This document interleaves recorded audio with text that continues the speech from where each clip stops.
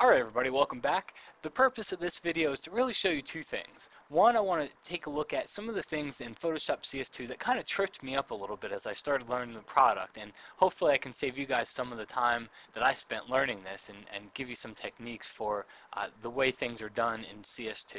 And another thing I hope to accomplish here is there's a lot of small undocumented features that a lot of people don't know, especially with the new features in CS2. So we'll just take a look at a couple of them here. Alright, so first thing that I've seen a lot of questions on is people say when I control click on the layer, I don't get, if you control click on the layer in previous versions of Photoshop, it will put a selection around all the pixels that are on that layer. So if I control click on, let's say this layer here with the red bar, you can see if I can show and hide it. If I control click on it, I'll get a selection around that red bar. Well, it indeed still works. The difference here is what some people are doing is they're control clicking on the layer thumbnail itself. So right now I'm holding down my control key, the command key on the Mac, and I'm trying to click on this layer here, and you can see it selects it, but it actually doesn't put a selection, a marquee selection around that layer. It targets it, I should say, but there's no selection. And that's because you need to watch out where you click. So if I click on the layer, the gray area around the layer, that's going to actually target that layer or select it as in selecting it in the layers palette. If I control click on the layer mat or the mat, or I should say the mask, if I control click on the thumbnail in the layers palette here, that's what puts a selection around that layer. So this comes in handy when, let's say I have this layer selected and I want to choose all three of these. Well, I control click here and I control click here, and that selects all three of them. Whereas if I had that layer selected and I go try to control click on the mask, you're seeing I'm getting a selection put around that bar here, and that's not what I want to do if I want to select multiple layers. So just remember, it matters now where you click on the layer when you select it. Alright, let's deselect here and let's take a look at another cool feature I found, and that is, let's say, notice I've got an image here and then I've got two below it, so I can show and hide these just to get different ideas of when I'm working with my files here. Well, let's say I have that one and I got this image on top of it, but it doesn't have that same mask that the images below it have.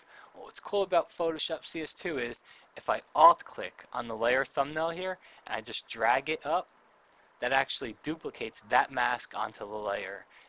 I can also just move it up. So if I just click and move, it actually moves it up. Or again, if I alt or option click and I drag, it actually duplicates the mask, and now you can see the mask applies to that image. It's not taking up it's not taking up the whole space here. So very cool effect. Let's see, another thing that tripped me up is locking layers. So let's go back down to these three layers here, and let's say we want to lock all three of them.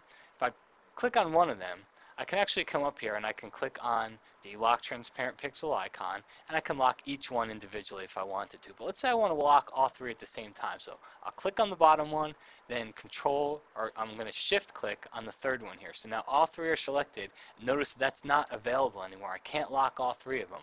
Well, the way Adobe's done this doesn't really make a whole lot of sense, and unfortunately it's not going to be changed anytime soon. So we're going to have to bear with it. But if you choose layer, and you scroll down, you can see lock layers.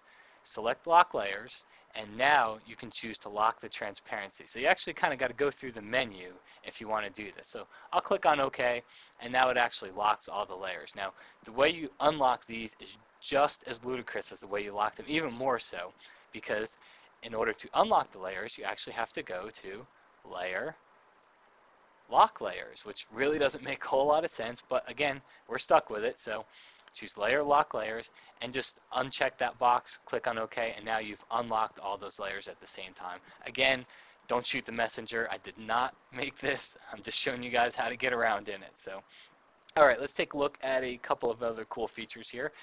For Windows users, you guys will really like this one, and what I'm going to do here, I'm going to minimize my Photoshop window, and look what happens. I can actually drag this window independent of my main Photoshop interface. So if you're a Windows user, this is new for you. You didn't used to be able to do that. So you can actually drag this window outside of that main interface here and work with it independently. What this means is now Photoshop CS2 or Creative Suite 2 supports dual monitors in this aspect. So now I could take this window, I could drag it over onto another monitor, and then I could have all my palettes and everything working in this monitor here. Also, Bridge works with dual monitor support too. So I can have Bridge open on one monitor and I can have Photoshop CS2 open on the other one. So let's get my image size back to normal here. My window size, there we go. And I've got my window back here. Alright, so let's take a look at another cool feature, and that's when you're using warp. So I've got this image here. Let's zoom in a little bit, and let's say I want to warp this logo onto this awning, and I'm not going to spend too much time doing it. I just want to show you a nice trick here. Let's zoom out just a step. Okay, so I press Control or Command T. That brings me into free transform mode. That's the shortcut, actually. There is really no keyboard shortcut to get into warp mode. If you look here, Edit, Transform, Warp. There's no keyboard shortcut for it. So if I want to get into it, I can press Control or Command T, and then look up in the options bar over here. There's an option that says switch between free transform and warp modes, and that gets cut off on your screen. But if you hover your mouse right over there, it says switch between free transform and warp.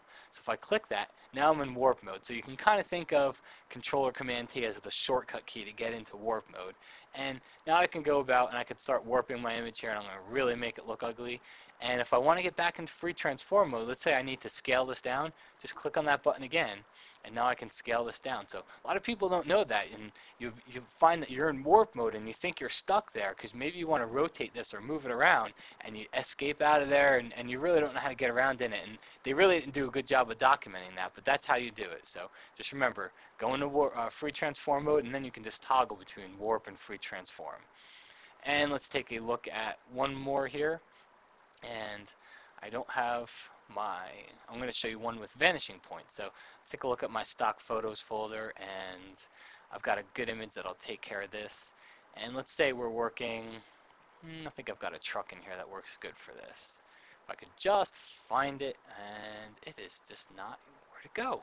There we go. That's not the one I wanted, but we're going to have to settle for that one because I can't seem to find, there's the one I wanted. Okay, so now I've got this truck open. Let's zoom in. We'll go Filter, Vanishing Point, and it's going to open up the huge Vanishing Point dialog box any second now. Maybe it won't open up. Maybe Vanishing Point's gone. No, it's not gone. Okay, so now we're in Vanishing Point, and I've decided I need to create my perspective grid. So I'm going to click once. I'm going to click, and you know, as I get down here, I really can't see how accurate I'm being. Well, I could always press Control or Command plus, and that zooms in for me, but see how this got screwed up? I may actually lose my cursor here. Well, if I hold down the X key, that zooms in real quick for me. I don't even have to take my hand off my mouse, because if I did Control or Command plus, I would actually have to take my hand off the mouse, being right-handed here. So, and again, hold down the X key, and that zooms in, and that lets me place that point. So pretty cool trick there. Just remember, press the X key, and that gives you a quick zoom in. When you let go of it, you're back to normal. So hope you guys enjoyed this tip, and we'll see you again next time. Thanks.